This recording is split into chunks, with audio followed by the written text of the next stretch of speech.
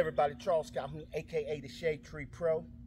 You know, I'm still getting the slack, when I talk about my top-down philosophy, and and it's still, I still try to make it simple. If it goes up in the air, it comes back down. I mean, it's not that difficult really to understand if you understand the body. Like I said, I talked about the shoulder girdle, how it's only connected to the collarbone. That's where your arms are. When you lift your arms up in the air, it elevates. And if it elevates, then it's got to come back down. I mean, I don't do all this to make it come down, or do I come up to make it come down? In a sense, what happens, it comes down. And it's just not that difficult, once you understand and see it. See, I've been working on it, just putting my own swing together.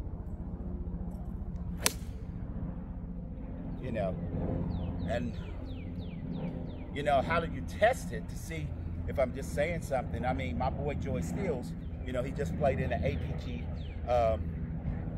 APGA tour event, and he shot 71-66.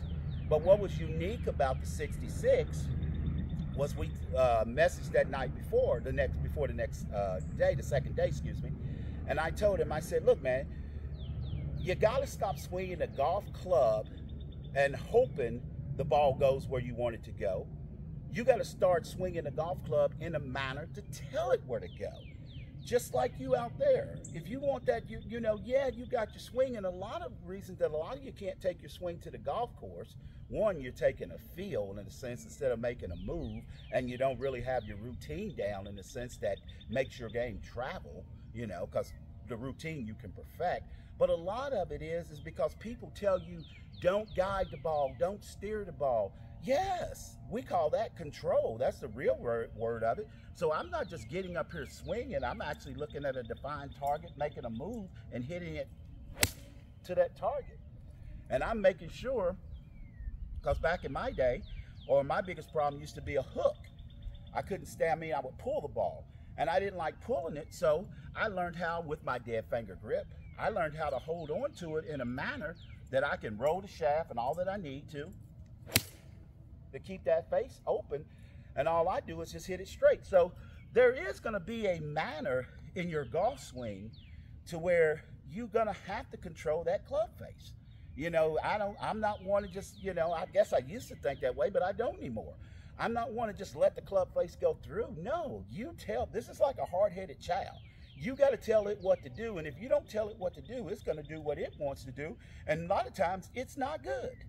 So, get control of your swing. And as I said,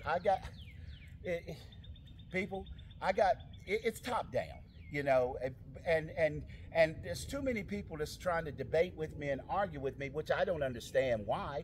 I mean, if I'm teaching my people top-down philosophy, why are people trying to argue with me to tell me that it's not, it makes no sense to me. And then 99% of the time, I'm giving them the reasons to explain it to me. And let me give you all something else so you'll understand.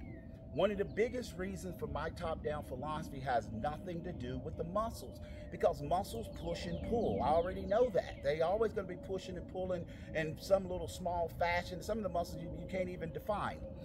But the skeleton, the framework, if I lift this arm up, then the joints are going to come up. They're going to pull apart. That's just like a accordion. It pulls apart. And then all of a sudden, if I put pressure on it, guess what? Those joints are going to come back down and compress towards one another. That's the top down. Now, that's not saying that the body's not holding you. I mean, there are some things that I talk about that goes on with it. But the joints, in essence, if you pull the joints apart, they're going to come back together. That's just common sense. So that's my science. My science is common sense. And then, most importantly, is this.